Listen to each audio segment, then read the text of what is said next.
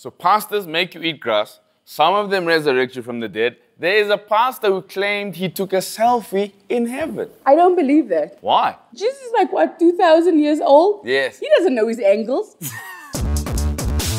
I think pastors should live like the people that attend their church. I agree. What does that mean? It means that they must also be on a budget. They can't live lavishly. They must eat cheese and bologna just like us. I think they shouldn't dress so flashy. Whenever I see a pastor in a shiny suit, I'm like, this is very suspicious. They can keep their suits.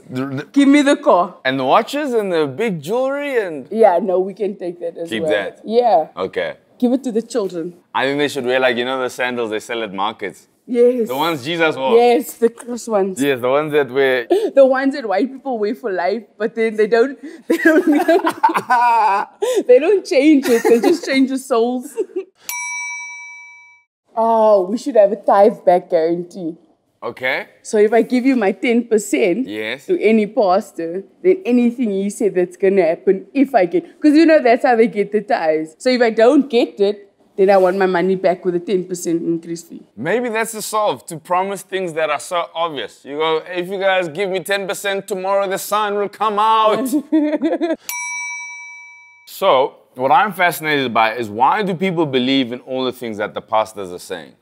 Desperation. So you think that people, like, they're just not smart?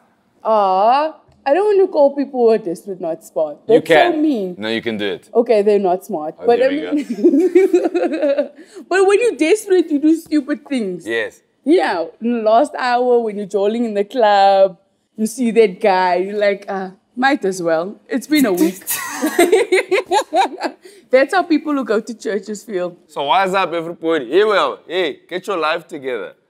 So Don't be desperate. I felt like I had to say that to the people who are watching. Stop taking chances. There Don't we go. be desperate. Solved. Boom! That is a great solve. We figured it all out. We have. Honesty. You know, I don't understand. Yeah. When churches say, we speak in tongues. When pastors say, like they make it a selling point, we speak in tongues.